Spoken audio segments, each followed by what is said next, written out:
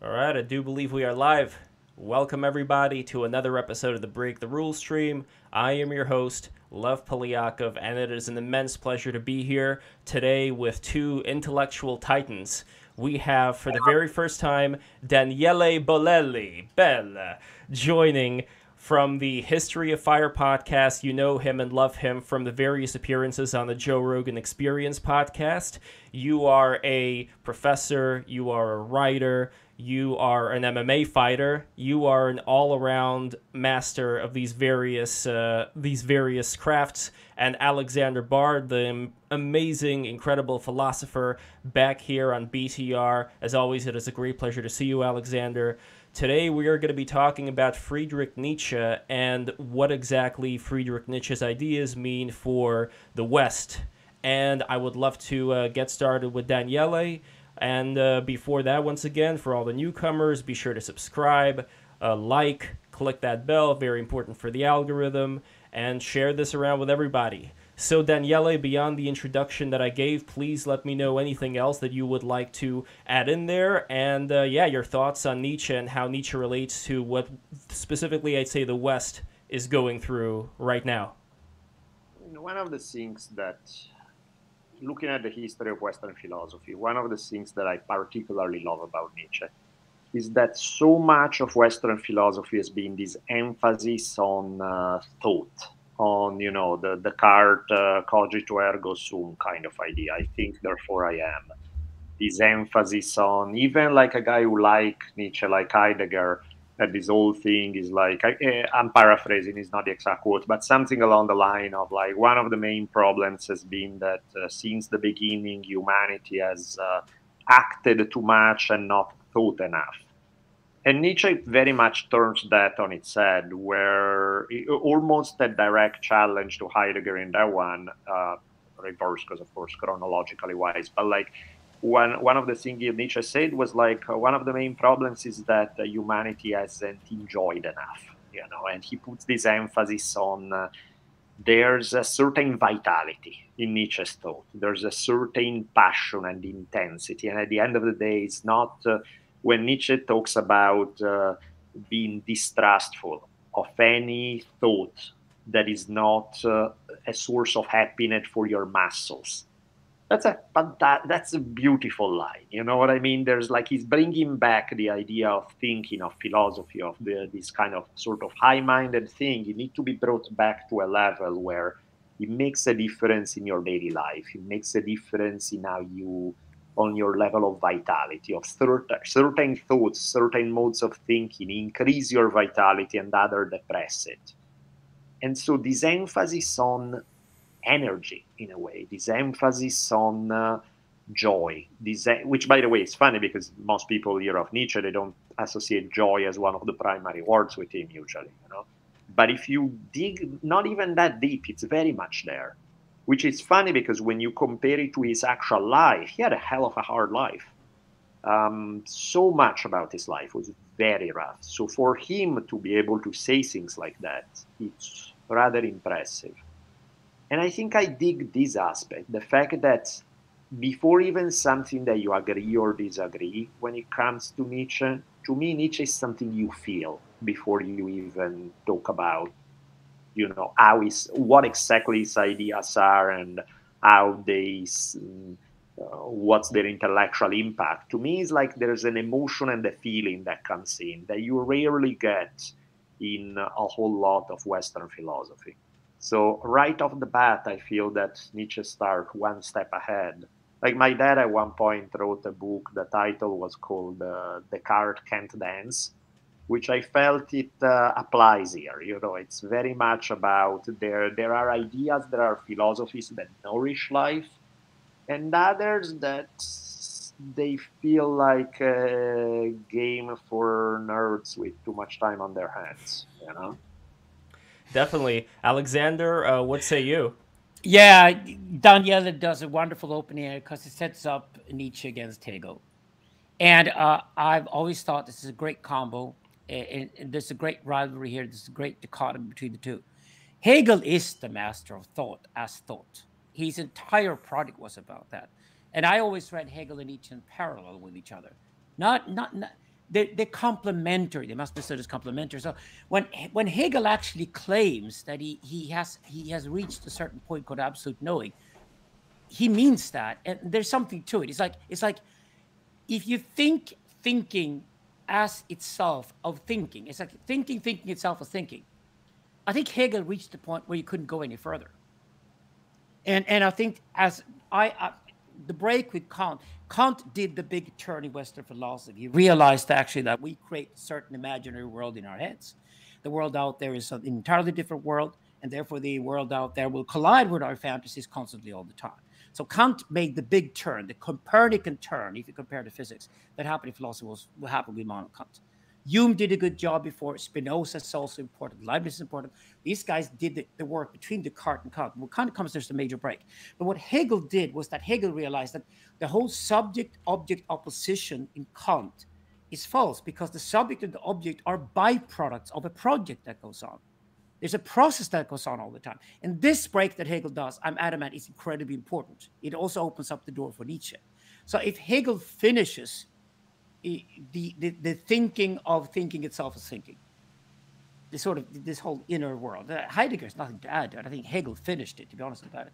And when I then went on to Nietzsche, I discovered Nietzsche goes off in an entirely different direction. He's the only guy who does that.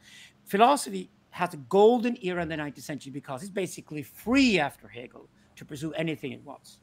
The classical philosophy is kind of finished with Hegel. Now it's all process also. Hegel also shifts philosophy from the obsession with space to the obsession with time, which was about time in Western thinking, because Eastern thinking is always concentrated on time anyway. That's probably why Daniele is a Taoist. I'm a Zoroastrian. We're going to get to that later. But the reason why time is prior to space starts with Hegel. What the Nietzsche does is that he takes this ideal process very, very seriously, and he goes off in an entirely new direction. So does Freud. So does Darwin. You know, the great thinkers come in the 19th century simply because Hegel has finished the classical project of thinking as thinking for itself. So we're on to totally different projects. What Nietzsche does, I'm working on an anthology right now with young Nietzscheans today. Had a last in Owen Cox and Daniel Gardner, some of the guys set up the initiative, and I'm going to write for this anthology. And I'm working on something called Nietzsche narratology. I'm doing narratology myself. I'm basically doing a philosophy about humans, because humans tell stories about themselves all the time. And we tend to confuse these stories with each other, which creates a lot of confusion, which is absolutely unnecessary. There's pathical narrative, there's mythical narrative, there's certainly logical narrative, and we need to keep these things separate. And Nietzsche works with those things. He works with those things. He has the three characters now, so sprach Zarathustra. He has the camel, the lion, and the child. They fit perfectly with the narratology that John Söderqvist are exploring, because the camel is essentially the logos of the storytelling, and the lion is essentially the pathos, they're on the masculine, and the child having a certain feminine quality to it is the mythos, which is the only way for the other two stories to be united. This is the profound insight that Nietzsche explores in Also sprach Zarathustra. So I'm into Nietzsche and metaphysics. Hey, yeah, I'm a great fan of Nietzsche. I wouldn't do philosophy without it. And I even took it so literally seriously that I went back to studying the original Zoroaster. It was actually a lot closer to the fictional Zoroasters of Nietzsche's books. You ask any Zoroastrian, they basically say it's the same character. It's really ironic. Nietzsche obviously knew quite a lot about it. He writes about the Hussar, the Persian Empire, things like that, and he applies that onto Zarathustra. So he was playing around with the character, where the historical character would actually play into his fictional character quite easily. But I converted Zoroastrianism in 1992. Not because of Nietzsche, but he certainly opened the door for me to explore that religion and one day become a convert. So in that sense, I became more Nietzschean than Nietzsche himself, which is what I always desired. And where do you, Alexander, see Nietzsche playing a role in what exactly is going on today with the West? Oh, of course. So people blame postmodernism on Nietzsche. Nothing could be more wrong. Okay, they blamed Nazism on Nietzsche. Nothing could be more wrong. Even Ayn Rand claimed to be Nietzsche. Nothing could be more wrong. I mean, all those guys are just vulgar misreadings of Nietzsche. There is a pattern to a Nietzschean metaphysics. He didn't finish it. And that's actually what's great, because with Nietzsche, there are a lot of unfinished projects. For example, his Dionysian crowd is not really defined as a swarm or a mob. Well, you could do that. You can explore that and go into that realm. And it also rhymes with Nietzsche's understanding of what ethics is and how you must every day clean your head from, all the destructive thinking, accept everything as it is with amor fati, and then move on into the freedom of the future, which is, by the way, identical to Hegel's metaphysics. For Hegel, the past is a necessity, must be dealt with as necessity, but the future is contingent and therefore full of freedom and absolutely open to you to explore and co-create. So Hegel and Nietzsche have very many things here that rhyme with each other, especially on the ethical part. But those are the things I'm interested in. And Nietzsche as an unfinished philosopher is, of course, fantastic, because you could then become a Nietzschean and do the work you never did. I'll give you a perfect example. Michel Foucault, also wildly misunderstood, like all Nietzsche stuff. Foucault, in his last interview in 1982, said, I don't understand why people call me Marxist. I've never been a Marxist. I've been in Nietzsche my entire life. What Foucault did was that he just took this master-slave dichotomy in Hegel and Nietzsche and switched it around and started searching, what is it like to be a slave, and truly enjoy it? and that sort of dark Nietzsche that Foucault went into is incredibly powerful. Of course, now with woke culture, all this shit going on, it's being blamed on Foucault by Americans who never studied Foucault. History repeats itself. Jordan Peterson. Nietzsche was blamed on tons of things from people who never studied him. And that's why I always force people to go back to the source and say, where did you get that from? That's not Nietzsche at all. Where do you get that idea from? Because if you want to do pop Nietzsche, you do Oscar Wilde, Mark Twain. They're souls that are very, very aligned with his spirit. They weren't as thorough as he was, but they certainly were Nietzscheans. Well, as far as what Nietzsche was able to predict, as far as what's going on right now, I'd love to bring it back to Daniele to start first. Daniele, what would you say it was that he was pretty spot on about in terms of what we're seeing in our environment today in our Western culture? I mean, I think for one, the collapse of the moral imperatives, the collapse of the absolute way of thinking, which is very much tied to religion, but not only. That kind of there's only one truth, and this is the one truth, and everybody need to go by it, which is, it's kind of like it goes back to his ideas regarding organized religion in a way, and he foresaw the way organized religion would hit a wall, which doesn't mean it would disappear or anything, but it would definitely hit a wall in terms of its grip on the Western world. Less true in US, more true in Europe. If you look at, that's actually one of the huge differences today when you go to Europe versus US, is that the percentage of people in Western Europe that take organized religion seriously versus the percentage of people in the US that take organized religion seriously. I mean, people talk about the Western world, but they might as well be two entirely different things. It's like radically. And so in that sense, Nietzsche hits it more in a way that clicks with the current European state than the American one. But of course, it has an influence on US as well, and it has an influence on American culture as well.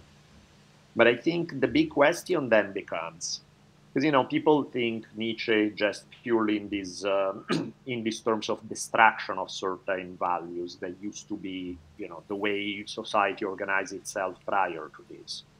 That's like the smallest part of Nietzsche. But then there's the whole creative part of Nietzsche, which I think is where much of the Western world hasn't caught up on, is that it's pretty clear where the destruction has taken place. And it was necessary in many ways, because so many of those forces were stifling of creativity, were stifling of individual rights, were stifling of a lot of things. The question is, what has replaced it?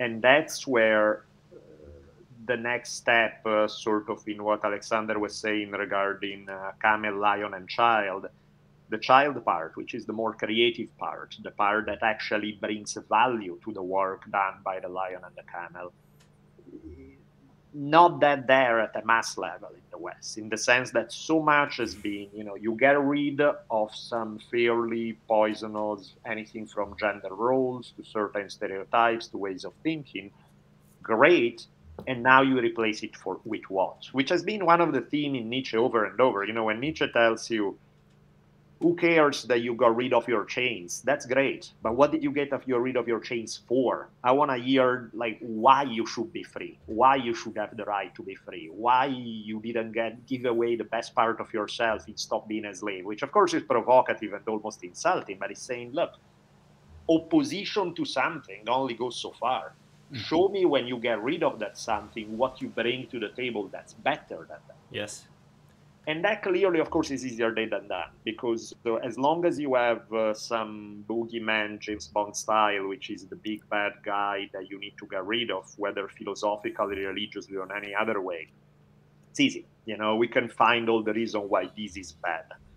Replacing it with something that actually move the game forward is trickier. And that's why you are stuck today with this ping pong game between bad ideas most often than not. Because, you mentioned Jordan Peterson before, you have so many people who like this notion of the good old values the way they used to be and missing the good old days. And it's like, no, the good old days sucked. And that's why the thing you hate was created as a reaction of the fact that the good old days suck. So now you look at the stuff you see around today and you don't like that either. I can agree, there are very good reasons for that. So rather than saying A kind of sucked, B swung the pendulum a little in a weird way the other way, it kind of sucks. We should go to see a better place taking the best from A and B. Instead, what you get is A was one way, B was a reaction, I don't like B, so we should go back to A, which is like, hey. No, that's not the idea at all here. That's missing the point royally. And I see it in everything. I see this wrecking ball effect going back and forth where bad ideas created other ideas that had something good and a lot bad. And then as a result of the bad of the second one, it goes back. And you're stuck there and you're like, can we just play a smarter game here? Because we're getting stuck with bad archetypes. This is Daniele practicing Hegelian dialectics by the master of Hegelian dialectics himself, who's Mr. Friedrich Nietzsche. That's exactly my point. So one way of doing Nietzsche today is to go into the realm of nihilism. So the nihilism is the death of an old paradigm and the birth of a new paradigm. So the way you read Nietzsche today, for example, in my work with Jan Söderqvist, is that the death of God, as one of the most famous ideas of Nietzsche, is essentially the death of a paradigm. A certain period of history is over. There's no return to it. And that's why what we've done in our work is that we split up the nihilism in 4 different stages. First, there is a naive nihilism. You don't know that God's dead yet. Okay, but God's dead like in everything around you, context, subconsciousness, whatever. You just don't know. Second phase, cynical nihilism. To describe cynical nihilism, that's when Hillary Clinton goes to church on a Sunday. Nobody the fuck thinks she believes in fucking Jesus Christ. She still goes to church on Sunday as a politician, pretending going to church and calling herself a Christian is a proper idea to get elected. That's exactly why people hated her and went for Donald Trump, who was more honest and more authentic. It's the easiest thing in the world. Cynical nihilism is something we're born to hate and we should hate. Today's culture is drenched in it. Its name in Nietzsche is the last man, right? After cynical nihilism, there's affirmative nihilism. But when I dug deeper into this, I discovered that it's actually an ironic nihilism beneath it all, constantly. And I discovered actually through Zoroastrianism. There's always a religion within the religion, any decent religion, not in Christianity and Islam, but the Jews and the Taoists and the Zoroastrians, the Buddhists, certainly have a religion within the religion. Because if truth is unbearable for people, so they no longer can love their children, then you must not tell the truth to people. There must be a realm, an aditonology, where you don't tell that to the people on the outside, which Nietzsche would totally agree with. This is what's lacking in Christianity and Islam, where the vulgar pop religions of the Nietzsche world and should be disposed with. But if you go to Judaism and Zoroastrianism, speaking of the West, you have that. And that means there's an ironic nihilism at the bottom of everything all the time. This is the priesthood, a proper Nietzschean priesthood. We know that God was always dead. God will always be dead. Fantastic, because then we have to represent God. So people come to us to talk to us. We can talk to God. We go for talk to God. They probably found out that's what we do, but they don't care, because all they care about is somebody's talk to God on their behalf so they can act on that. And that's the values of any given society. We call it paradigmatics. These are the values that you nourish in a society. Basically, in a sutric sense, if you speak Eastern philosophy, this is maintain stability in society, keep things together, avoid wars and lynch mobs if you can, and make people love their children. Okay. Peace and prosperity if you can. Okay. If you can make that happen, you've done your job. That's the sutric realm. The tantric realm, though, is open for anything. There's no dogma in there. There's no absolute truth. To begin with, truths are spoken in pluralist because a logos and a mythos and a pathos are totally different narratives. There's not even one narrative through which a one truth can be spoken. There's also a difference between being truth, truth as an act, and claiming truth because of knowledge, which is truth as a fact. Truths are many things. So Nietzsche destroys that there's one truth. So he gets rid of that. He goes ironic. But it's after the ironic you find out the affirmative arises. And this is what Nietzsche is obsessed with. What does it mean to be an affirmative nihilist? What does it mean to celebrate that the old God is dead and claim a new divinity and then try to personify that? That is Nietzsche's project. Mm-hmm. So you have 4 different nihilisms. The ironic one rises beneath them all. But the 3 ones you need to go through the paradigm shift, which we currently are going through. We're moving into the digital age. We're leaving the industrial age behind. It's a perfect example of what Nietzsche talks about. You go through the naive and the cynical, but you must get out of the cynical and go into the affirmative. Then, between the cynical nihilism and the affirmative is when you switch paradigm. You accept the new world for what it is. You accept its conditions. You realize that new values will come out of your interrelationships with the context you're in, with the world you're in. You basically become a winner in the new society. You become a fucking Elon Musk, whatever you like. And that is being truly Nietzsche. That is embracing and establishing and personifying the new divinity in the new age. And this is how values are created. This is deeply Nietzsche. What do both of you guys make of the movement that, let's say, we could see, for example, on Tucker Carlson's show, where he talks about the eating of the raw eggs and the ball tanning and all this stuff, which sounds ridiculous at first, but a lot of it comes from a lot of young men who feel like society has left them behind, and they want to get stronger, and they want to have more of a command over reality. Would that be an example of what, Alexander, you were just talking about right now? Yeah, thank God they're left behind. They got to fix themselves and get their shit together. Okay, you're supposed to leave the fucking mamela you've been sucking when you're 1 year old. You're not supposed to return to mamela. You're supposed to go towards the phallus. And you're supposed to rebel against the phallus in your teenage years. Establish your own phallus in the world and become phallic. That's Nietzsche. Nietzsche doesn't let you sit around like a fucking pussy hound and wiping and weeping and being a fucking victimhood. All these fucking victimhood cults we have today are deeply non-anti-Nietzschean, right? That's not Nietzsche at all. Nietzsche says you gotta love and accept all of history up until now at any given spot. Amor fati. From then on, the future is yours. Affirm yourself into the future. That's Nietzsche. But wouldn't that be something that these young men are doing right now, like the ones that are closer to Bronze Age mindset and all that? Would that not be what they're already doing? Because they don't seem to be... I mean, they complain sometimes about things that are going on in society that they don't like, but at least they're working out. No, this is Daniele's point. Nostalgia never works. Nostalgia is returning to the tick. It's not becoming phallic. The phallic is always in the future, and it's never existed before. You become something never existed before. Judaism does it wonderfully. The Exodus out of Egypt. Totally Nietzschean project. A small minority discover they're slaves in a society that don't understand that these are people from the future.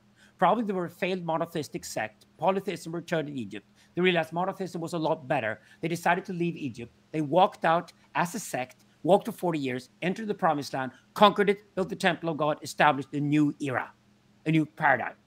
Perfect example of a Nietzschean project. That's why I love to read Nietzsche next to the Jews, like Marx and Freud. I don't see what, but nostalgia never works. You can never return to something existed before because it's not what you think it is anyway. That's Jordan Peterson crap. It's not Nietzsche.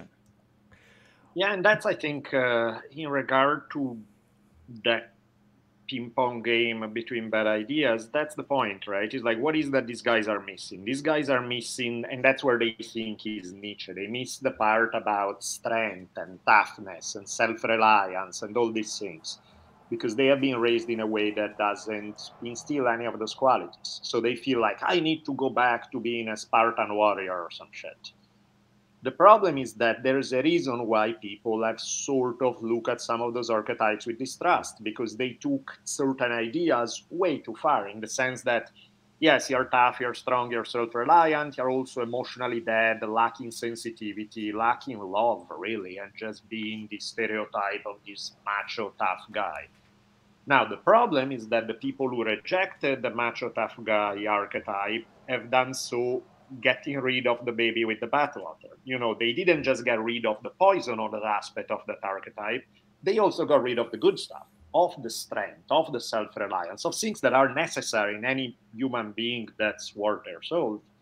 So to me, it's like the whole project in that regard would be to combine these different archetypes. You know, you combine the fact that yes, you want to be strong and tough and self-reliant and all those other things, as well as sweet and sensitive and be able to play with kids and be able to be more in touch with it, which again is like back to what Alexander brought up about that very beginning of Zarathustra with the whole camel, lion, child arc. It's exactly missing the integration of these opposite elements. It's like, oh, we have become too feminized, so we need to go back to the old model. And it's like, no, that old model sucks too, and the new one sucks too. It's like it's almost like the Bruce Lee approach, right? Take the best from different sources, combine it together, create something better. Not just try to argue my partial truth is better than your partial truth, and we are going to argue about which one is less shitty. Why don't we just create something better? Why don't we take the fact that maybe there is something good in the partial truth you bring up? There's also something good in these partial truths, but they all come with a ton of baggage. Take the best from them, recombine them, recreate them, add something new, and create something that actually works. Well, you're looking for nuance here, and what I'm curious about from Alexander as well is not a lot of people are going to be capable of that kind of nuance. Do you see a lot of the people who do want to return, maybe they see that they don't have any choice, that the powers that they see as being against them are too strong and are too authoritarian, especially with internet surveillance, that there's not even enough time right now to find some subtlety and some way of combining the best of both worlds? I think they're too narcissistic. People are not that interested in them. Maybe they should get the narcissism out the door the first thing they do. And then they all want to get laid, don't they? Okay? Sure. Women are great shit tests. They don't sleep around with guys who haven't got their act together. So, yeah. More like that. Yeah, and I think in regarding what Alexander was saying about that, when you were like, wait, but what are you talking about? Because you're talking about these guys like they are a victim cult, but they preach this toughness, and it doesn't seem the opposite of a victim cult. To a point, they say all this shit, but then when you look deep down, it's all based on a ton of this movement are based on resentment about not feeling accepted, about feeling like, oh, it's I cannot be a real man because those big bad feminists have screwed it all up. I can no longer be a real man. And it's like a bunch of, what a real man would do? Would not bitch as much as you do. That would be a good start. Would not be this constant whining about the state. And don't get me wrong, there are bad things in the world. There are things that need 100%, but most of the time it's done like, they don't let me be the Superman I want to be. It's like, shut up. Start by whining less and embodying it more. But that doesn't give you clout. See, that's the other problem here, that a lot of posters online, they require people to follow what they do, and people like commenting on and engaging with negative things because Lev, I get laid and I'm 61 years old. Daniele clearly gets laid. You can just ask us how you get laid if that's the problem, right? So the thing is this: nobody sleeps with Marlboro Man if you're a woman. Nobody sleeps with a loner. The self-reliance bullshit, get over it, out with it. What Nietzsche uses a single guy as an example is because that is a subjective process, but nobody's alone. Nobody works alone. Nobody's successful alone. It's all about teamwork. Most guys today are watching gangbang porn. Most women are aroused by gangbang porn. Why is this idea that 4 men are fucking an nymphomaniac such a turn on? Well, number one, if you ask the women, it's because they would love to see men who got their shit together and have a non-rivalrous, loving relationship with other men. Because I can tell you, if you're an nymphomaniac, you get fucked by 4 guys. If they guys show any sort of rivalry in between them, you go cold instantly and you're out of it. It's all about the collaboration between the guys. This is all about testing men to see if they can work in a team.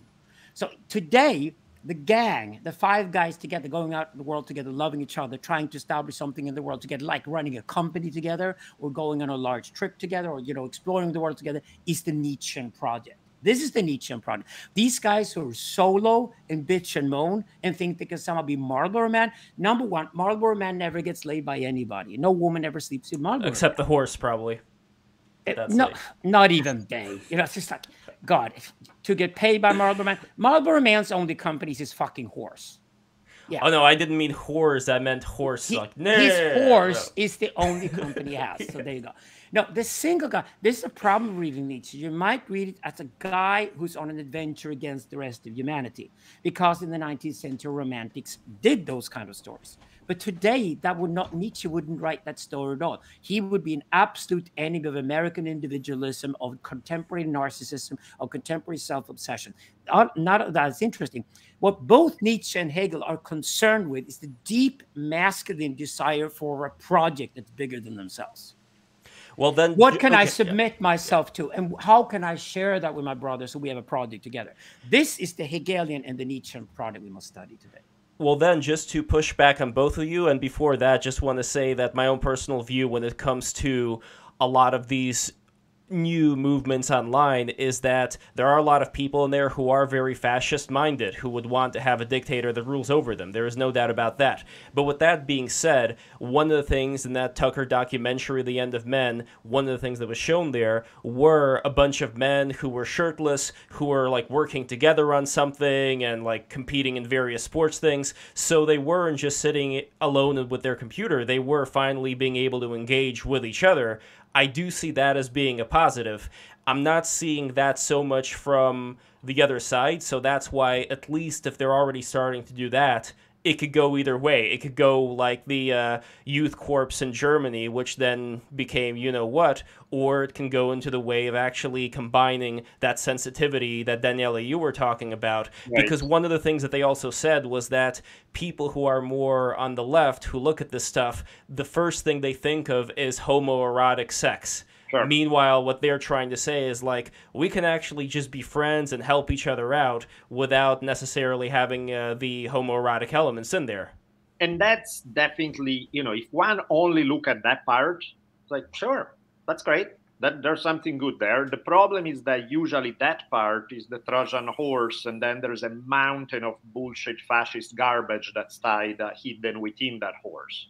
The horse is awesome.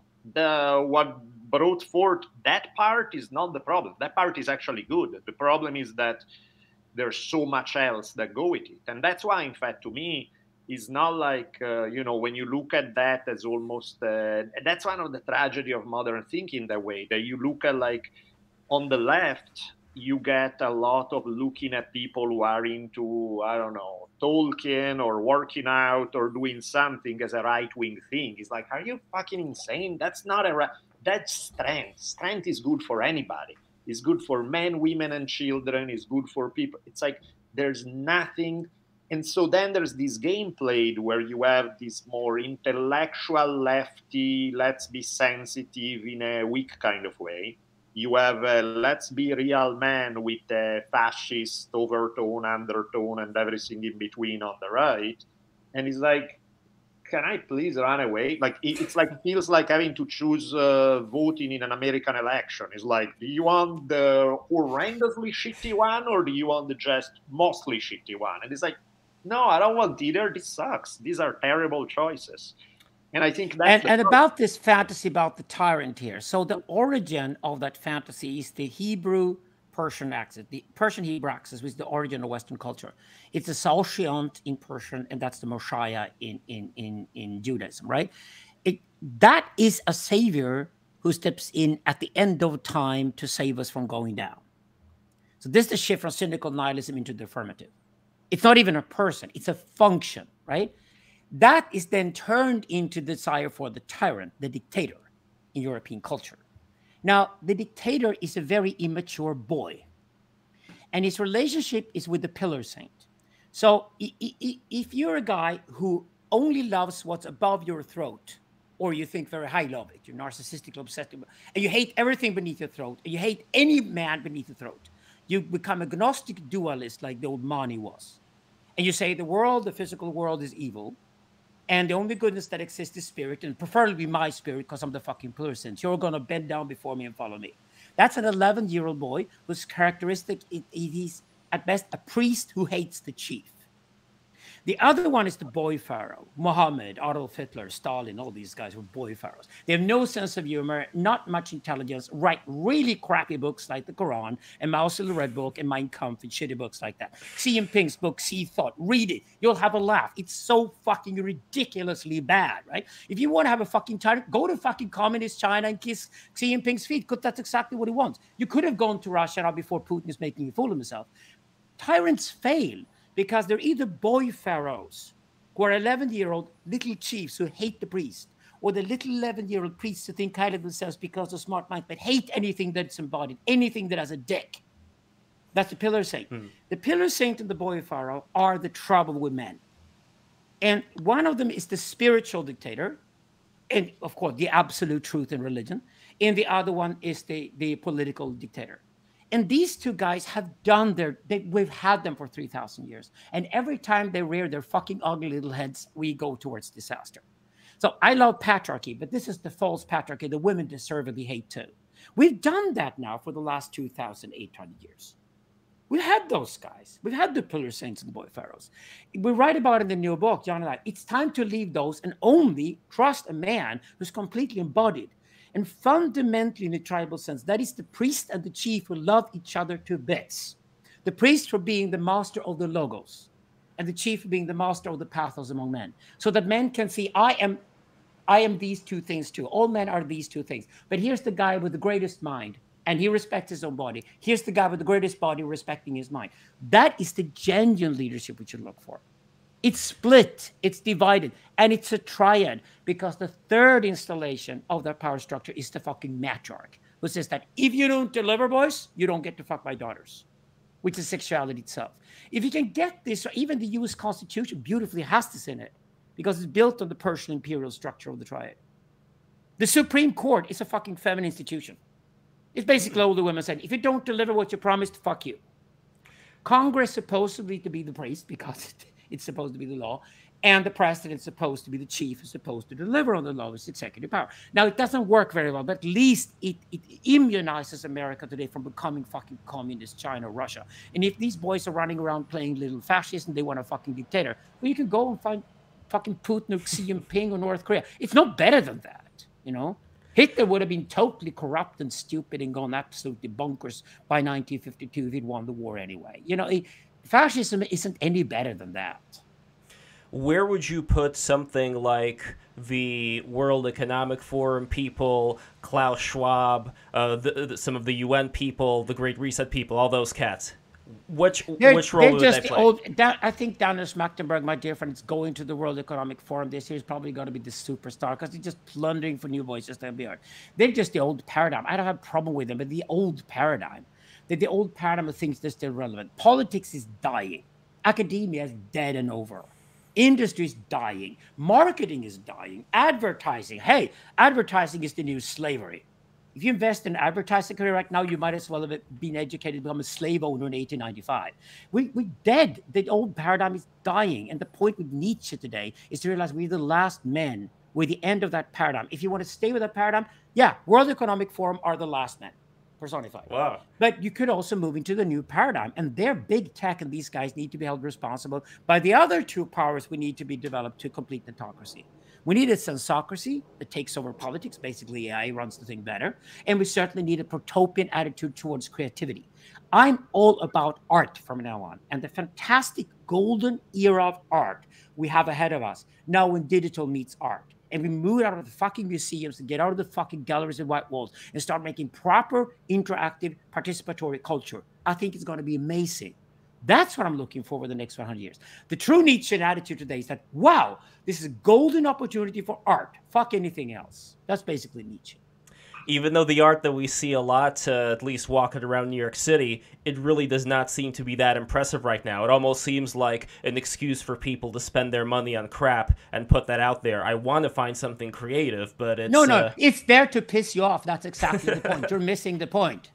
Because creativity starts with being pissed off. And then you're forced to go home and say, how could you do something better than that? That's a good point, yeah. That sort of bland, typical, nonsensical, the art today is not... What kind of standards do you have for art? Have you studied art history? You know what art is. Probably not. Have you even studied Camille Paglia? Now, that's a great Nietzschean who does art history properly. Study Paglia and then speak your mind. In that order. Daniele, would you agree with what Alexander has to say about the death of a lot of these paradigms? I mean, I think that's kind of like where the whole conversation started, is the fact that, yeah, of course, I mean, one of the Nietzsche things is the fact that there's an old war that has been dying for quite a while, that by now has been dead for a considerable amount of time, and pieces of it are keep dying along the way. The main issue has been what has replaced it, and where I think we would all like to see a little bit of a faster process, a more creative process, and ultimately better people involved who bring more energy and goods to the table. Because I think the gap, in historical times, if you look 400 years from now, maybe we'll feel like nothing. Maybe we'll feel like, oh, the death of the one paradigm and the creation of another was like that. When you live through it, it doesn't feel like it's like that. It feels like it's painfully slow, and it's like something crashed into the wall, but nothing else has been reborn out of it yet. Or, of course, I mean, a million things have been reborn out of it, but not on that mass level that you would like to kind of, as you put it, walk down the street in New York City. So I think that's where it's at. It's like, yeah, of course, there's a model that, and it's the same thing you said about masculinity, is the same thing, it shows up in 10,000 different ways. Sorry, I'm just choking myself. The question is, it really is the question is just, and of course, there's always been the hard part of the equation, because the collapse of an existing model, these have happened 10 million times before. The hard part is always the creative part, because any asshole can point a finger and say that model sucks. And it's like, yeah, sure, we all agree on that. War replaces it, which is often why political revolutions tend to fail, because everybody gets along and agree as long as you have a tyrant that is an asshole and you all recognize that he's an asshole. But when it's time for you to run the show, you're like, well, at least I'm not the tyrant. And it's like, yeah, that's nice. Congratulations, one step ahead, but like that's not a creative project. That's just saying I'm not as shitty as they are, which is basically modern politics, It's like Nick Land pointed out very cleverly. He said that because of Hitler in 1945, we had the ultimate evil, and he was dead, and anybody could just be opposed to Hitler, and therefore they assumed to be brilliant. Right. Exactly. And what happened after 1945 is that we got the next 80 years of absolute mass mediocrity. Mm-hmm. Very little brilliance at all. And the problem I have with young men today, they come for me for guidance. They want to go this macho route. They want to be real men and all that. And, and they've done a couple of courses. They read books for a couple of weeks. And they come back to me and think they're fucking leaders. I said, you're nothing. My problem was that I was in the music industry for 25 years. And I was highly successful. Do you know how few people actually are successful because they have the talent and do the hard work? Because the vast majority of young men today think they're fucking talented when they're not. They haven't done the hard work, and they're not talented. So they walk around in New York and say, yeah, this is shitty art. Should be done something better. Well, you do it then. And they have nothing to prove. They have nothing there. The problem is the vast majority of people are very mediocre. This is Nietzsche's point. That's exactly when you go through Hegel and Nietzsche's fucking hard work, because these guys are totally into self-doubt.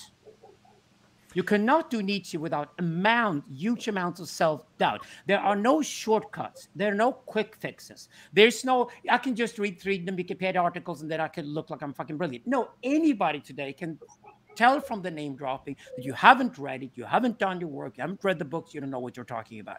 And the problem with the 25-year-olds today, because they come out of this cuddled environment and they make a little rebellion against mother, so they finally feel from mother, they still think they're God's gift to mankind.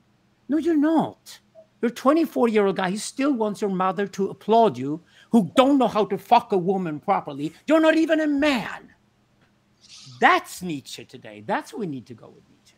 What would you guys say to the argument that the doubtful people you've just described, Alexander, give when it comes to the culture industry, where they would say, like, oh, this is just all part of the cathedral, as Mencius Moldbug, Curtis Yarvin calls it, that they'll never be able to bring somebody like me to the table because it's like all Oh, Curtis locked Yarvin in. will never lead anything. He's just a comfortable upper-class brat sitting making little proto-fascist comments. Come on, there's no depth to Curtis Yarvin. Now I've said it, right? Okay, so go back to Nietzsche here, since Nietzsche is where we're at, and we know he's a serious guy. None of these guys are up to it. They don't even fuck women, not even sexual. That to me is the first test of being a man and being embodied.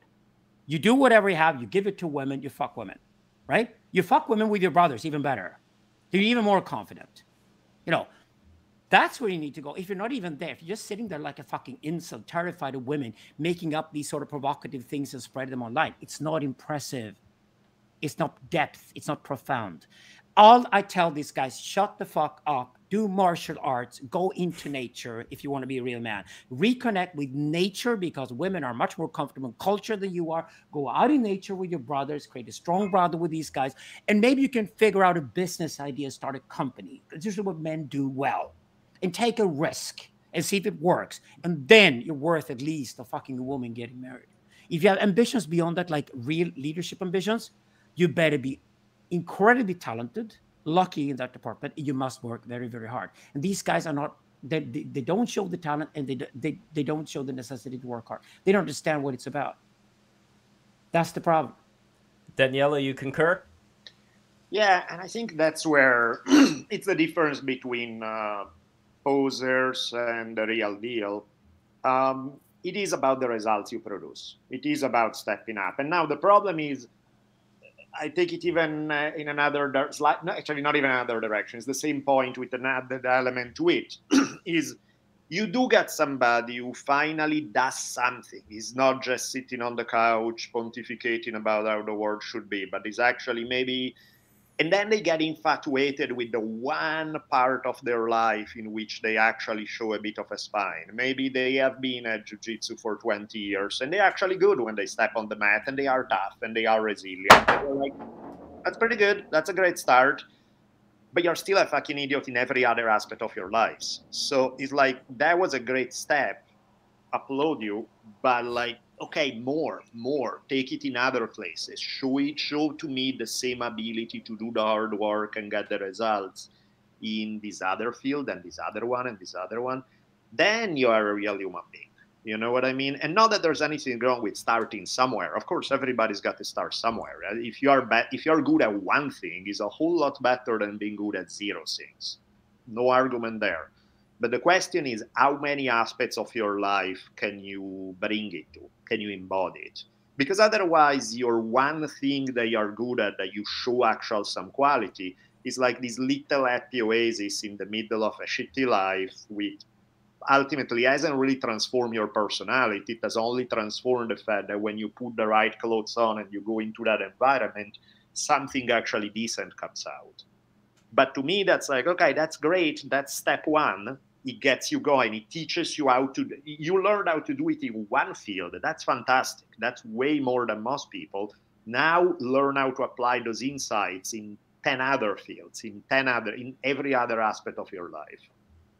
And then you can outsource. That's why I talk about the team or the gang constantly. You want to get your shit together, you're a young man, find the other four. They should complement you. They should have other talents that you have. Then you can really impress, right? So finding the gang, which obviously a lot of guys are fantasizing about. Get out of that whole self-reliance thing. Get out of the Marlboro Man loop. Get out of the Sigma whole male narcissism thing. Find the other guys. Start a company with the other guys. Start a fucking boy band if you want to. Do whatever. Get together with the other guys where you shine at your specific archetype that you're really good at, and they can shine at theirs. And then show them you admire them for being really good at what you're not very good at. That impresses women. That means other guys, the real self-confidence is not proving to people when you walk into the room that you're really good at something. The real self-confidence actually comes up and says, I'm not very good at that, but I've got a friend who's good at it. Let's call him. That's real self-confidence, because then you got a map of the entire patriarchy. You're at the center of it, being respected, and you can hire the guys to do these different things that actually need to be done. So you can outsource that. That's what men do brilliantly when they work in a team. And that's exactly what I want to get the guys out of this all for themselves loop, out of the narcissism, and instead go into group mode, which is dreaming about, and find that gang. And that's hard work. But martial arts is a good start because you got to be physical with other guys in martial arts.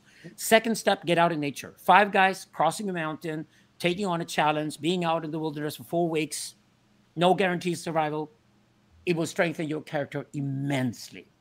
And then you can go into the next step. I would also add that I think it's very important to understand the time you live in and make a map of it.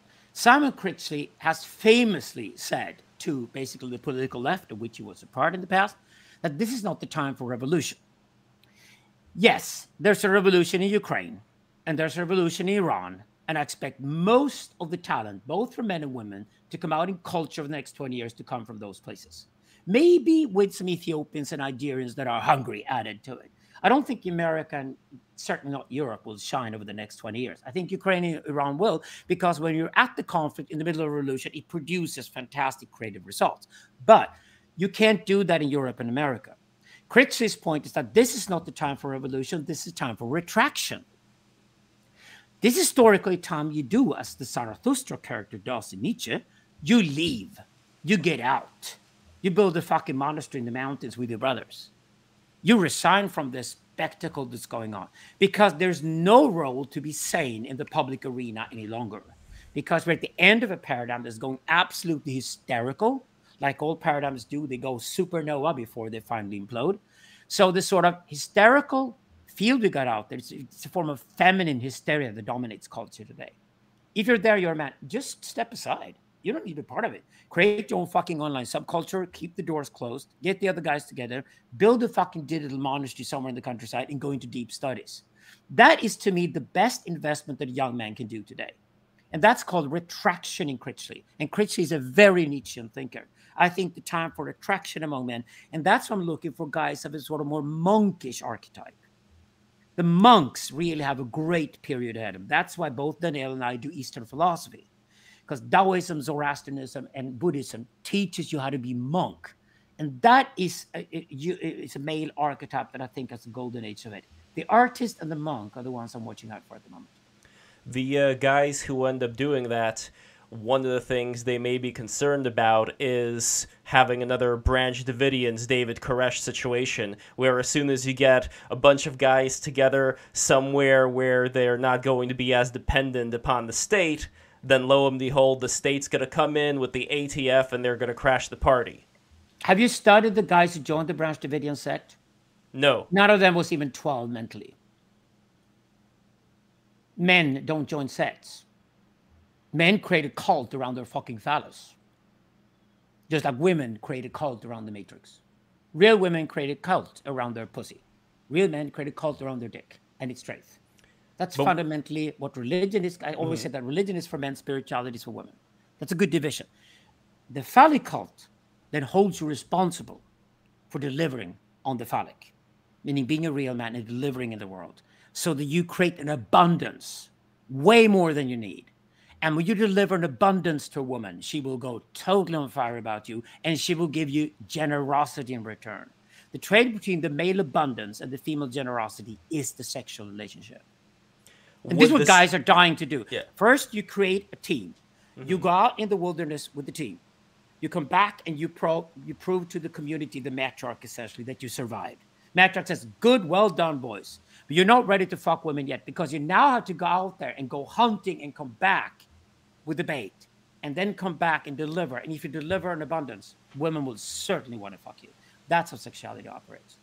Would you combine the idea of the woman together with the state or not? Because what I'm trying to figure out here, Alexander, is even if you're saying that they had mental deficiencies, these David Koresh people, there is still a risk people see of if we do anything that makes us more independent of this approaching technocracy, then the technocracy is going to go after us and it's going to destroy all our hard-earned work. It's not interested in you. Get off your fucking narcissism again. Listen, either you want to go back to primordial childhood and get a fucking tit in your mouth and suck the tit. That's being dependent on welfare, for example. Mamela is everywhere in culture today. States are huge. Governments are huge. And they basically give you handouts and they make a little baby again. Now, if you want to do that, you might as well take opium. Because every fucking opium addict I ever met was exactly like that. He wanted to go back and be a little baby sucking a tit again, and thought the world was harsh and tough, and everything was too challenging for him, and he just wanted to be a baby. Okay, pathetic. The alternative is to go away from a mela. You're supposed to hate your mother's tit when you're 1 year old. This is female psychoanalysis. This is Julia Kristeva. You're supposed to hate and objectify the tit, and you feel the shame you ever sucked it. That creates a search for the phallus, which is the negation of the mammola. The phallus represents what you want to be one day, but you got a tiny penis because you're a boy. What do? You mimic the other man, and you want to have the respect. And one day they tell you, now you're one of us. And that's the rite of passage and culture that men need. And then they tell you, you are now physically, physiologically a man. You're not mentally there yet. But if you go out with your brothers and prove you can survive in the wilderness on your own, and then you come back with an abundance and deliver that, then you're one of us. That's essentially what masculinity is.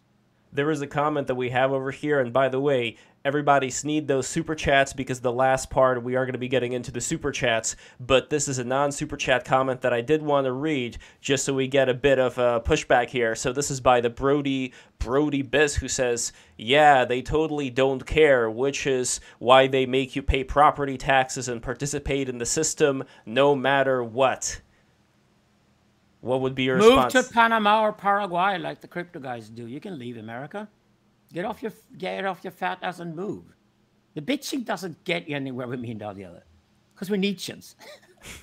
We don't feel sorry for you. Sorry. Get off your ass. Get going.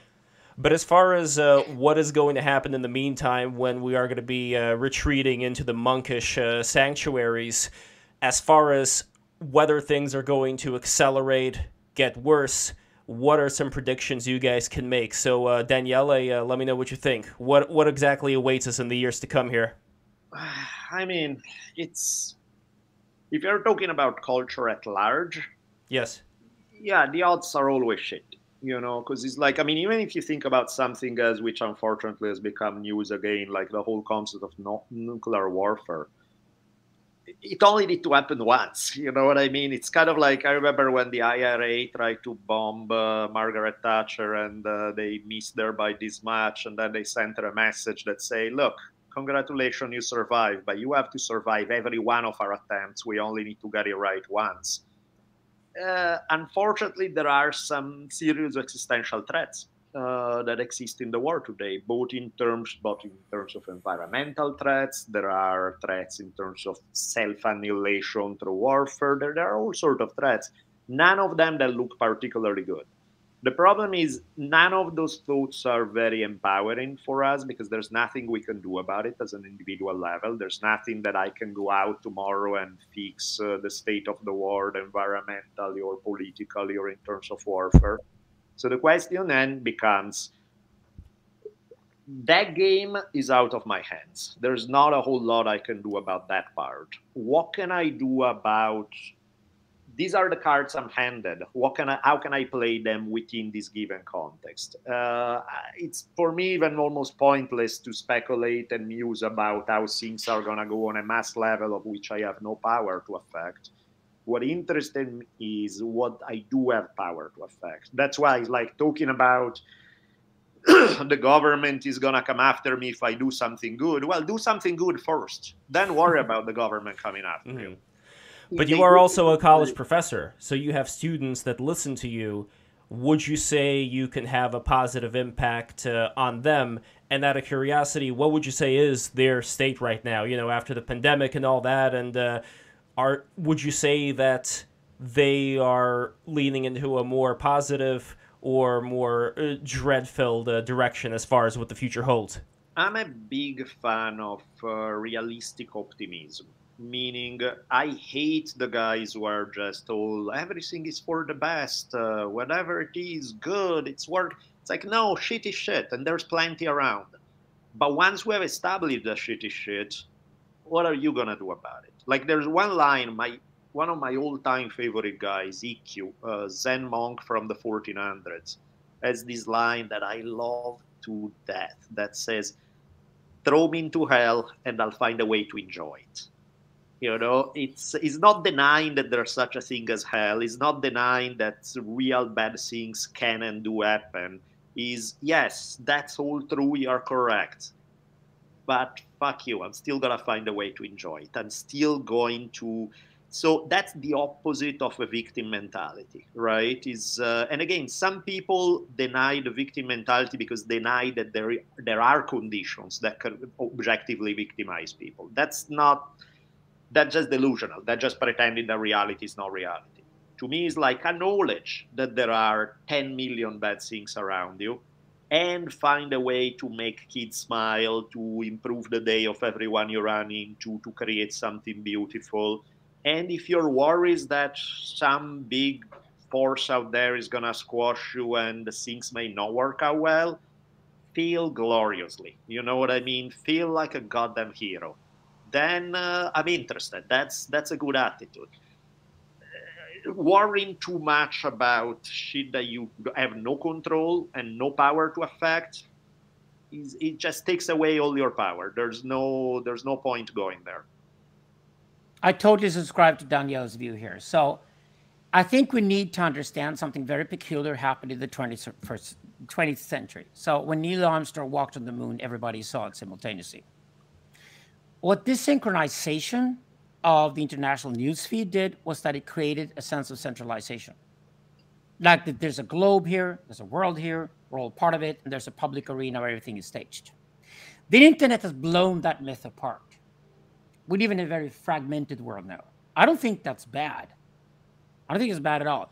I think Russia's going to fall apart. I think China is heading all the wrong way. Even America will start shaking very soon. I think places like Dubai and Singapore are the winning models of the world today. I work with governments in Estonia and Slovenia. I love small countries. I think human beings are increasingly going to go local, local, local. Here's where the retraction comes in. It's not that you leave the world and boycott it. It's like you leave the world until the better time arrives where you can actually produce something that's valuable to people. So you retract to create a value that you can then present to people later when they're welcoming towards it. That's what retraction needs. I think this is a good time for retraction. I think the best bet I can make today is that technology is going global and human beings are going local. That means human beings are going into a dark age. I don't think that's a problem. I think we all go tribal and subcultural, and we find our little communities that we live our lives in, like Daniele proposed. That's what we can do. I think when it comes to the huge issues for the world today, like climate change, if that even is an issue, maybe we should just get people moving around a bit more, give Siberia to the Bangladeshis because the Russians are too drunk, or whatever. Come up with some innovative solutions to it. Just move people around. Migration has always been a good thing in history. Nomads always did better than people who settled and got fat. I don't have a problem with those things. But technology will go global. AI will increasingly solve the administrative problems that human beings are incapable of solving because they're too corrupt. Okay? If that is the case, and a sociocracy rise, then technology will go global. And technology will regard the global as a global empire they will write about. Human beings will go completely local. They'll be much lower level. They'll be tribal, subcultural.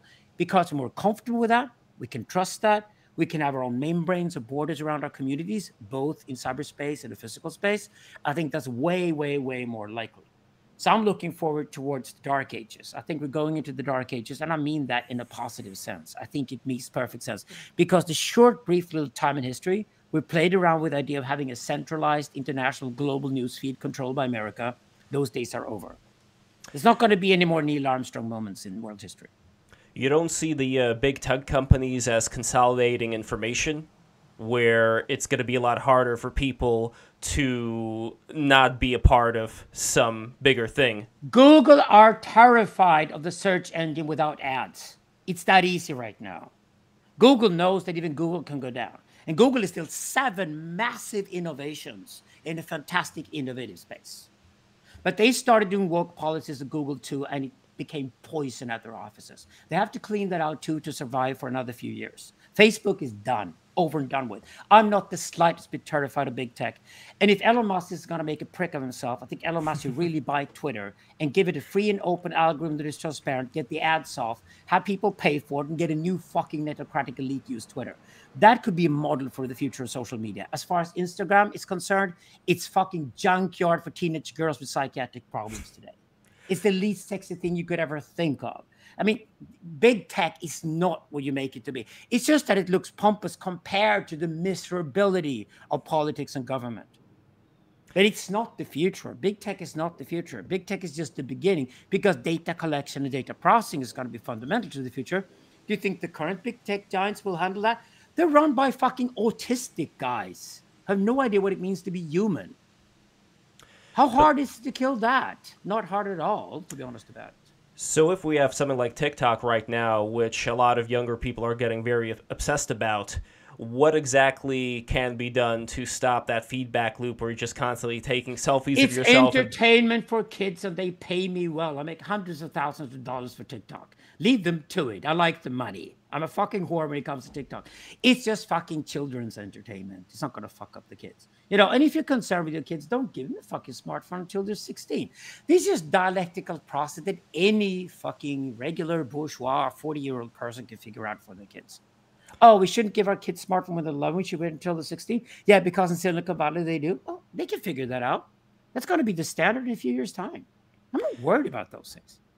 I hope it is, but I'm just seeing from the generation of people who are in their 60s, they seem to be incredibly glued to Facebook, and it makes some people suspect that people are turning more into robots, although maybe... No, they are on Facebook because they live in fucking Spain and Florida and Mexico, and they have tons of money, they drive Teslas, they have mansions, and they just like to think, who else lives in Cancun this winter, and what kind of flowers are you putting ahead of your apartments or something? You know, no, Facebook works for these guys because they're completely controlled and contained, and they're wealthy like mad.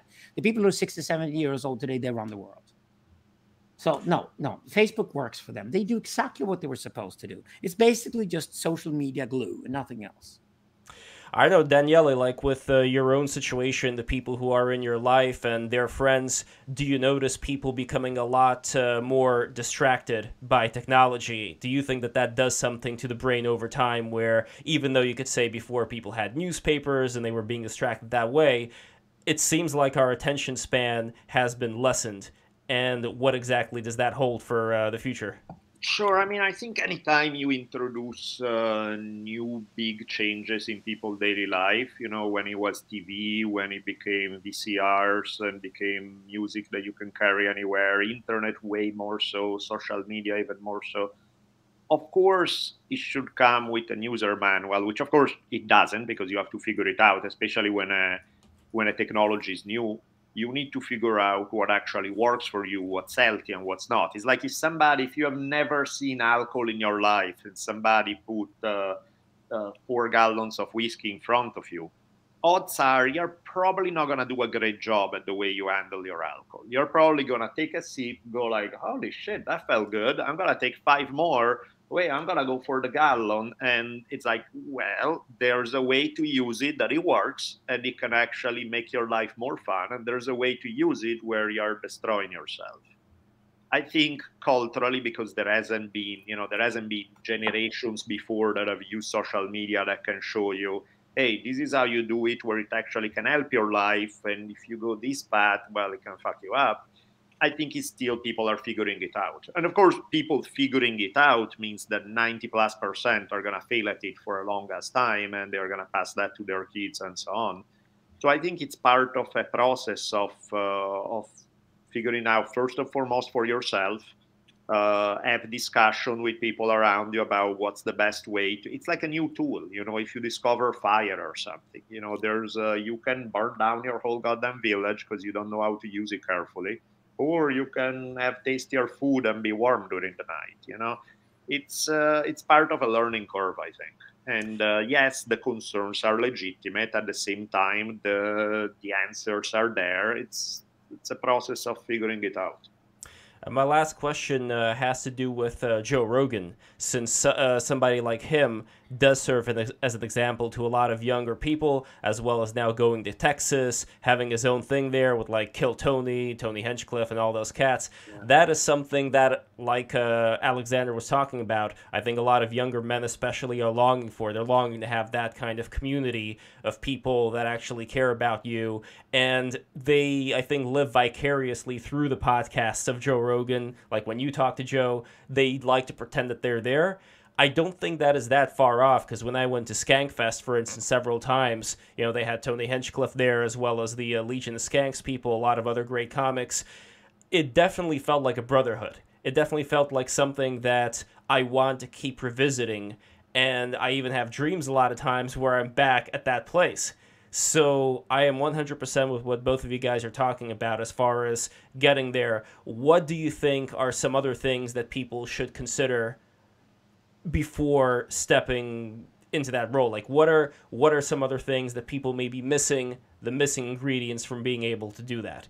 Or have we pretty much covered everything? I think one of the huge problems today, if you look particularly in the Western world, is loneliness. The way our lives are structured, the majority of people don't really interact that much. Like the individualistic model is built on your family packs up because there is a job opportunity across the country. You sever old ties with the kids you grew up with. You find new friends, which you have to find in about 3 minutes because you're going to move somewhere. And there's this, and you look at the results, in terms of suicide rates, in terms of depression, in terms of everything else. I think there are obviously many factors for why that is, but one of the big ones is alienation and loneliness. People are lonely as hell. Dating is almost done all online on a profile that you check for 3 seconds, because people don't go out in group of friends and you meet some other friends of this other person and all that. I mean, when I left Italy, I felt that Italy wasn't warm and social enough. And then I came to US and I was like, what? Oh, fuck, this takes it to a whole other level. I remember being in school, like not even now, so like 20 plus years ago, where in college I would be asking some guy that I had a couple of classes with, like, so, okay, how's the college experience going for you? Like, who are your friends? And he was like, you are. And I'm like, really? Because we're not friends. So I don't know what, I mean, I didn't. Oh, no, you crushed his poor soul. No, you didn't say that. Okay. But in my mind, I'm like, holy shit, we are barely acquaintances. What are you talking about?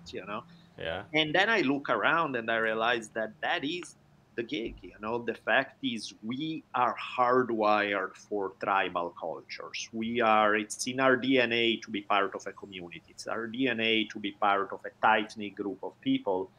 And we have our society structured in the exact opposite way.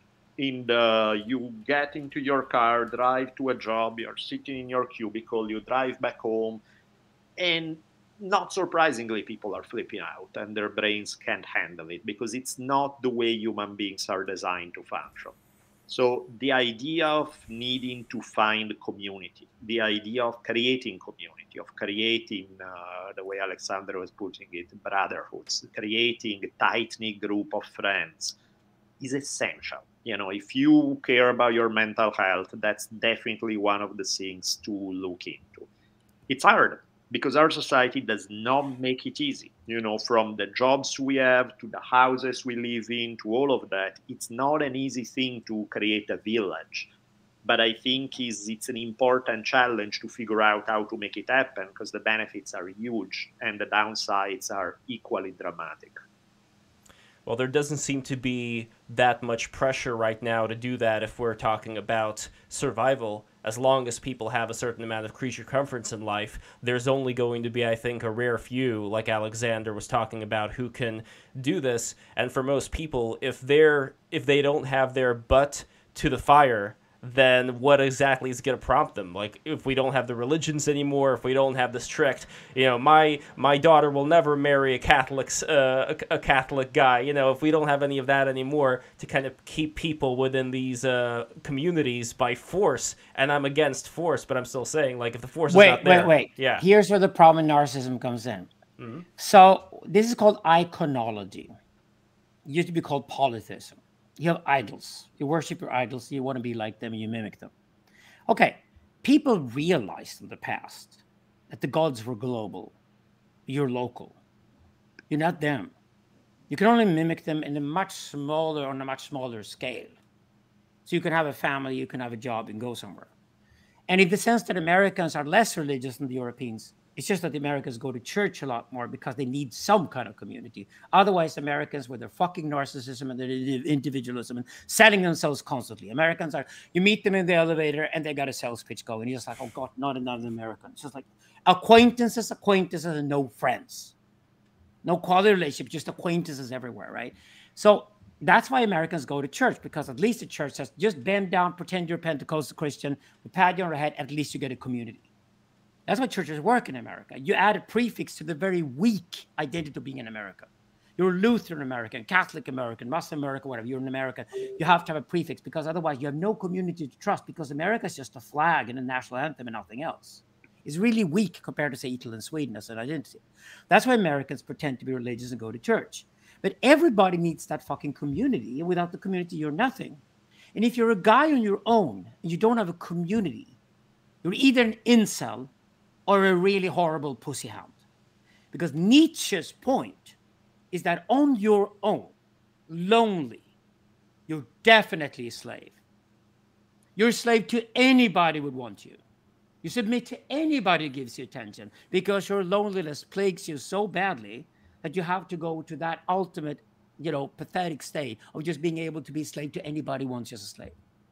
That's where you end up when you're going to do your own thing and self-rely and go out and selling yourself, whatever you're going to do.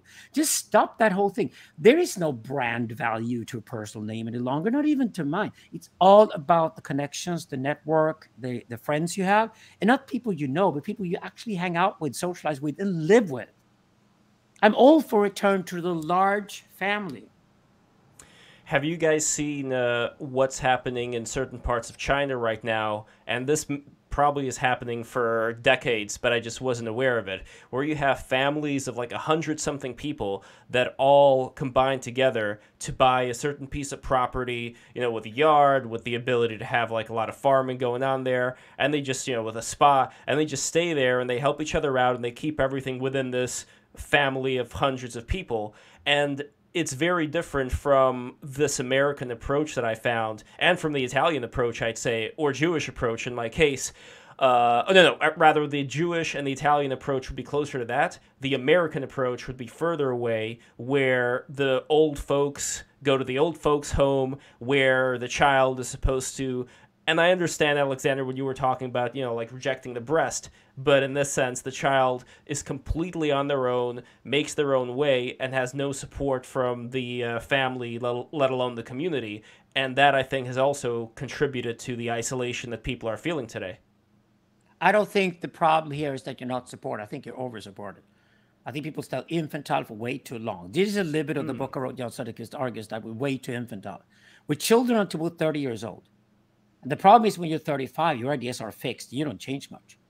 There's no room for being an adult any longer. That's why the word I use constantly is the art of adultification. So it's not more support you need. Parents are spending an awful lot of time with the kids. They're divorcing, and then they're spending time with the kids. Sure, there's no firm foundation in terms of family. Maybe there's more honesty. I don't know. I don't care about that at all. I don't think there's a lack of support to kids, but I think the kids are sold a lie. And that lie is that with very little effort, you can get all the attention you want in life. You can get fame, and you can be a celebrity, you be successful. That's the lie we're teaching the kids, and that's wrong. Alexander, do you agree? And we're going to be ending this real soon, but let me know. So I guess you're throwing it back to me? Yes. Mm-hmm. Yeah. I think it's like it goes back to that concept of like bad archetypes and the ping pong between them, because the reality is like, why is it that you have this hyper and individualistic approach in US and it became popular? In many cases, it was a reaction to the fact that sometimes small communities were stifling. Sometimes you have the small community putting pressure to conform and squash your idiosyncrasies and squash who you are at the core. And so people are like, screw it. I want to go to the city where I can be me. Nobody's bugging me. There's not 10 families around who are all looking at me and pointing fingers. And both are correct. You know what I mean? It's like the small community is what we badly need. The small community has a dark side, which is sometimes pressure to conform and squashing the individual. The living the city by yourself approach gives you more freedom to express yourself as an individual, but also cuts you off from the thing that makes you human, which is part of being a community. So again, the idea is not one or the other, is taking the best from each. How do we create tight-knit communities that also allow individuals to thrive and be themselves, and not everybody breathing down the throat, gossiping, just going like, hey, those guys need to fall in line or else. You know, it's, of course, it's a delicate balance. In some ways, a paradox, right? But all solutions to any problem worth discussing tend to be paradoxical, because they seem to combine elements that seem contradictory initially. And yeah, without them, we are stuck with half of the deal. It's kind of like in Italy, there was always this joke about, not flattering joke about cops regarding kind of why do they go together? Why do they go always in teams of two? Is because one can read and one can write. And the whole idea there was like, well, you want both. You don't want one or the other. You want an ability to do two things at once. And in this case, you do need both. The illusion of individualism is a problem because it solves one problem and creates another. Small communities solve one problem and create another. The key is how to combine it in a way that you get the best of both without the downsides of both. Of course, easier said than done, but at least setting it up as a goal is a starting point. Then it becomes how do we get there? What's the strategy to make that happen? Which is a whole different discussion. But at least the goal should be clear. Definitely. Can I just ask a question now to Daniele? Yeah. Sure. Why Taoism? I think because to me, Taoism speaks the language of life. Like, to me, it's not even about Taoism as a ism. It's like if you... Even like to me, like where we started with the whole 3 steps of Nietzsche, camel, lion, child, that's Taoism right there to me. And I don't know how much Nietzsche was aware or not of Taoist thing. There are a few things that shows that there's some awareness, but you know, who knows what he had access to in Germany in the late 1800s. But to me, there are certain insights that if you pay attention to life, you pick up on. And Taoism just happened to do a particularly good job at putting them into words. But again, those are ideas that anybody who's aware and alive can pick up without ever having heard of Taoism. So whereas most philosophies, most religions, you need to study them to be able to get the key concepts, Taoism definitely doesn't require that. You know, we can have a whole conversation and somebody can make one brilliant Taoist point after another without having ever heard of Taoism.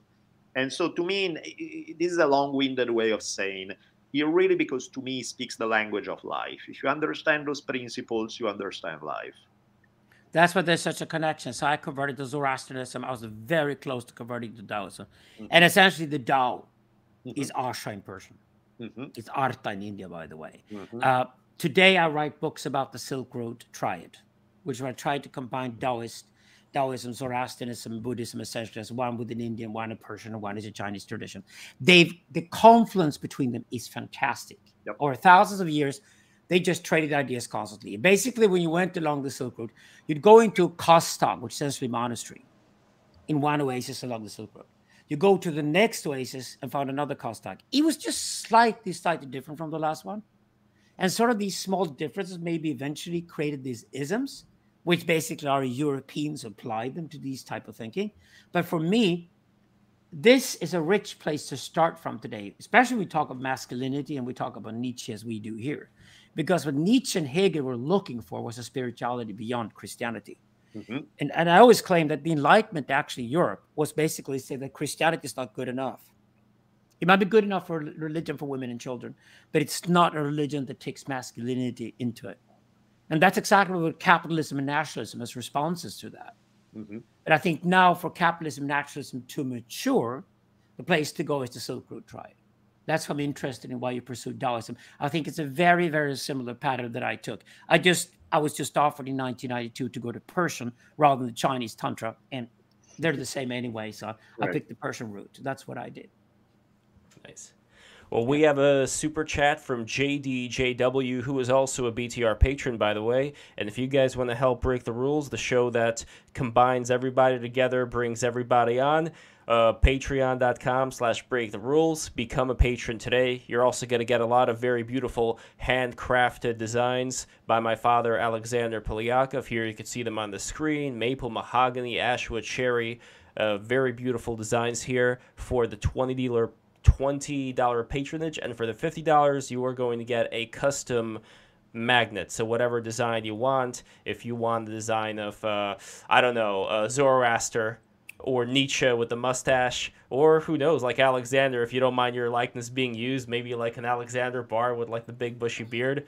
Who knows? There's a lot of different possibilities there. But anyway, patreon.com/break the rules. Become a patron today. And here is the super chat. I think if we all build up personal relationship with God, know ourselves, and take accountability for our actions, we as a whole will progress. I don't know who that personal God is. The only God that I acknowledge is time. And time is a merciless bitch who doesn't care about you. Now learn to live with that. Daniela, do you acknowledge God? Do you believe in God? To me, it's like I don't even know what we're talking about when we use the word God, because it means so many different things to so many different people that it's like, and ultimately, I don't care in the sense that it's like, as long as it works for you, that's what counts. It's like, if that, like, I don't care about what people believe or don't believe.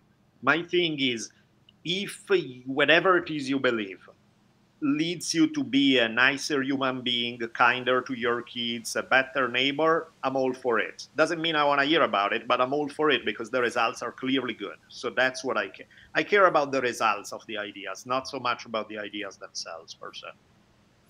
Yeah, well, especially with the Mormons, that seems to be working out pretty well.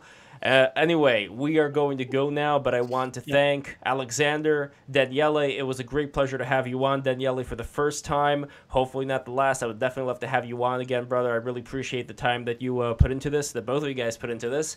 And what else are you guys working on before we go? What are the next steps? So, Alexander, let me know. I just want to thank Daniele for joining this conversation. Looking forward to meeting you eventually. I think you're fantastic. Thank you so Great much. work done, Lev, to get us both on the show tonight. You know I love you. I think you're a great kid. So, yeah, it was just an honor to be here. Thank you so much for the chat. I really enjoyed it. I really appreciate having met Alexander, at least virtually, and having this conversation. Yeah. How about the Create Your Own Religion book or anything else that you would want to promote? No, I don't do sales pitches, Lev. No, I know you don't. You don't. Kids Daniele are sick of it. Daniele, I don't sales pitch. If you're interested in my work, you can Google it. Okay, that's Alexander. Daniele. I think Google is always your friend, right? All right. As long as you figure out how to spell somebody's name, you decide you like them, you can always check out what they do in life. And all right, hey, I tried. That's all I'm going to say. I tried. All right. Thank you, guys. That's always good. Thank you guys so much for watching, and also be sure to watch the interview with Savannah M in the BTR archives. It's like way back, one of the first things that BTR has done. Be sure to check it out. Savannah is amazing, great MMA fighter, and I wish her the very best as well. I don't know if she's here right now with you, Daniele, but... No, she actually went to, because my daughter was coming out of school right now, so she went to pick her up. Oh, nice. All right, well, there we go, guys. Thank you so much for watching. Be sure to subscribe, smash that subscribe button, smash